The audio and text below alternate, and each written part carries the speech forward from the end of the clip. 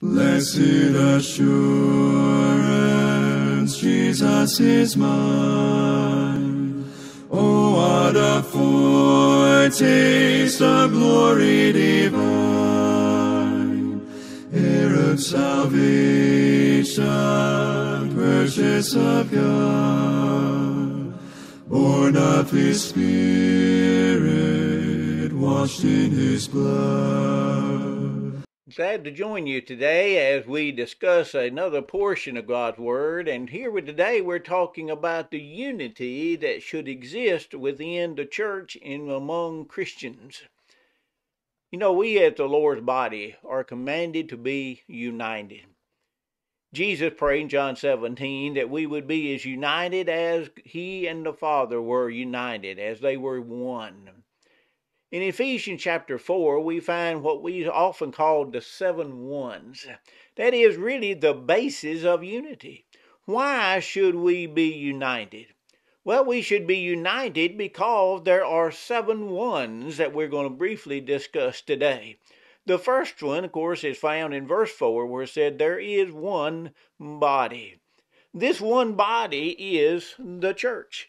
In Ephesians chapter 1, verses 22 and 23, and He gave all things, and He put all things under His feet, and gave Him to be head over all things to the church, which is His body, the fullness of Him which fills all in all. Notice here, Paul plainly says that the body of Christ is the church, or the church is the body of Christ. Christ is the head of that body, which implies absolute authority. And then we as Christians then are members of that one body. But in 1 Corinthians 12, Paul compared this physical body, the church, to the physical body. And he said, just as the physical body has many members, so we also, as the spiritual body of Christ, are made up of many members, that is, of many Christians.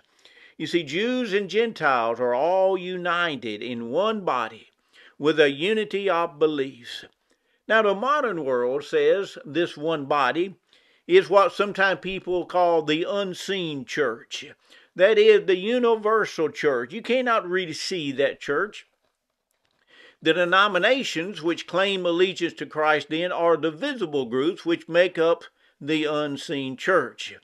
And thus, in their minds, the one body he's talking about is this universal church made up of all the different denominations and all the different beliefs. In their minds, then, we could thus be members of any church, or no church at all for that matter, and still be a part of that one unseen body. But is there a distinction between the physical body, or the seen church, the different congregations, and the unseen church? Well, we won't find it in the New Testament anywhere. For example, in Acts 2 verse 47, when it said that the Lord added to the church daily those that were being saved, what church were they added to? Were they added to the local congregation in Jerusalem, or were they added to the universal church? Well, of course, it was both. They were automatically added to the local congregation in Jerusalem, and then, of course, they're automatically part of this universal church. You see, this effort to just make a distinction between the church or the body of Christ is a modern effort to rationalize how we can all be supposedly one and be united, and yet at the same time be so very divided and teach contradictory doctrines. You see, the individual parts here are individual Christians. They're not referring to different bodies, all teaching and practicing a different belief. We are one body. Now, one body all works together. And then it continues on in verse 4, there is only one Spirit. This one Spirit, of course, has revealed to us this one truth. In John 16 and verse 13, the Apostle John wrote, quoting the words of Jesus, it said, however, when He, the Spirit of truth, has come, He will guide you into all truth, that He will not speak on His own authority, but whatever He hears, He will speak, and He will tell you things to come. Notice here we find the Spirit of truth, the one Spirit, is guiding the apostles into the one truth. He said he would guide them into all truth. His function then was to give the perfect word, the gospel, to mankind. And since there's only one Spirit, then we can expect that he would give only one set of teachings. And he does not contradict himself. Now, in today's world, again, we find many religious groups all claiming to follow the Bible, yet they all have contradictory beliefs. Many claim to have modern-day revelations of the Spirit, yet those revelations often contradict one another. We must reject all such claims.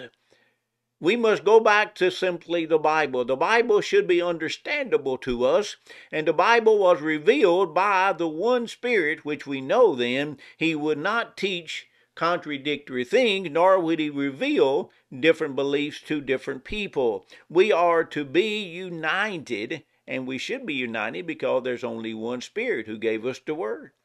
Then he continued by saying there's only one hope. And we're called to this one hope by the gospel. In 2 Thessalonians 2 and verse 14, Paul says, to which he called you by our gospel, for the obtaining of the glory of our Lord Jesus Christ. We have been called by the gospel. And the calling that we have, the hope that we have, is, of course, eternal life. In Titus 1 verse 2, Paul said, in hope of eternal life, which God, who cannot lie, promised before time began. So this one hope that we have is the hope of eternal life. It's a living hope. It is a sure and steadfast hope. One reason for the much division and the squabbling that we have is because we have lost sight of this one hope, and we begin to live for today. We look back to where we came from rather than where we're going. The Corinthians look back to where it converted them. The Corinthians look back to their teacher or the one who baptized them or the one who converted them, and therefore that led to great division among the body of Christ in Corinth. And they should not have been looking back. They should have been looking forward to the one hope that they all had. Then we come to verse 5, and he said, there is only one Lord. This one Lord, of course, means our authority. There's only one authority that we should have in our life, and that is Jesus Christ. In Acts 2 and verse 36, Peter, in his gospel sermon, said, therefore let all the house of Israel know assuredly that God has made this Jesus whom you have crucified both Lord and Christ.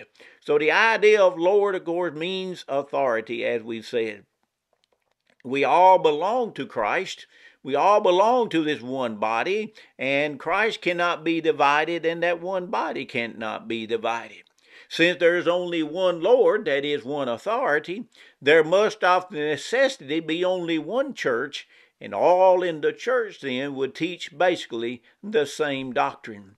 Division comes when men refuse to submit to that one authority. And then Paul continues by saying there's only one faith. The modern world said this one faith is an individual's personal faith. But this one faith is the body of belief that we have, the body of teaching to which we all submit. In Acts 6 and verse 7, for instance, it says that a great company of priests were obedient to the faith. Jude encourages us to contend earnestly for the faith which was once delivered. God gave apostles and teachers and prophets and so forth to the church to bring it into the unity of the faith. Chapter 4, verse 11 and 13.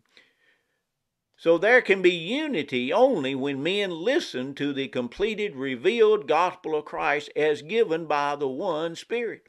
So there should be one faith. That's the one body of belief that has been revealed to us. And then there's been one baptism. Now the modern world, of course, has redefined this one baptism, made it into a number of different baptisms. To some, this one baptism is the Holy Spirit baptism, which gives individuals miraculous gifts. To some, it's the new birth by which the Spirit makes us Christians. Then there's a water baptism, which is a sign of the new birth, which has already taken place and performed in various ways.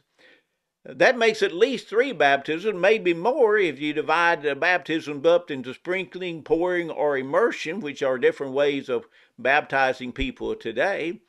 So while there's 3 or maybe more baptisms in a modern world, Paul said there's only one.